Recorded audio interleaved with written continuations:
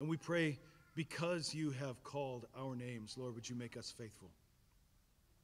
Faithful to share that knowledge, share that faith with the next generation. I pray, God, that in this room you would raise up a faithful generations of moms and dads and grandmas and grandpas who would daily pour your gospel into children and grandchildren. Make us faithful. Build your church. I pray in this room, oh God, you would raise up generations of Christians who not just look to the interests of their own families, but as you said in your word in Philippians, we would look to the interests of others. That we would see fellowship one with another as of primary importance, and so we would build our lives together. But those things cannot save, oh God. And so we look to Jesus, our only hope, our only Savior.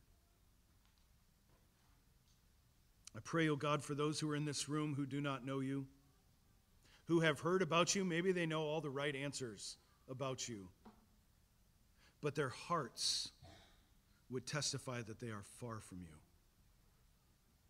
Oh God, even now, would you open their eyes to see Jesus? Would you cause their hearts to come alive by the power of your Spirit, that they might worship, that they might put no confidence in the flesh, but look to the glory of Christ alone?